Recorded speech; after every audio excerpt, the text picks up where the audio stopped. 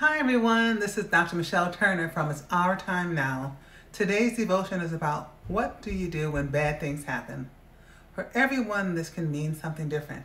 It can be anything from losing a job to losing a beloved family member. This is especially relevant in this unprecedented time that we are living in. When bad things happen, so many times we want to blame God. We may ask, why didn't God do something about it? Why didn't God stop it from happening? I can't give you the answer to those questions, but I can say that in the midst of it all, God loves you.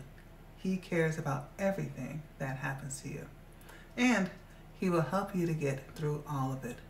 In the Bible, the story is told about Jesus' cousin, John.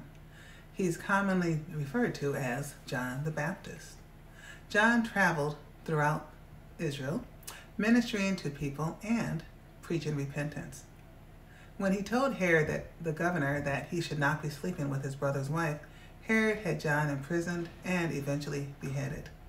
When Jesus heard that his cousin had been executed, the Bible says that Jesus withdrew and went to a solitary place. He went somewhere to be alone. Sometimes that's all we want to do, go somewhere and be alone and think about what happened. Depending on the situation, it may be good to have some quiet time alone, or it may also be a time to have supportive friends around.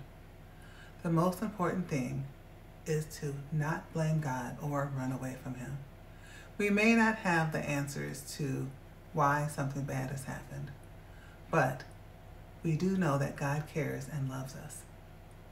Something to think about. Is there anything that has happened that you felt that God could have stopped and you blame Him for it?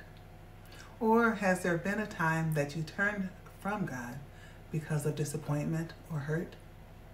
In this time of transformation, it's time to remember that God loves you and cares about you.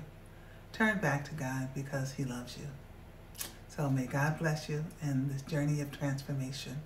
And remember that it's our time now. God bless you.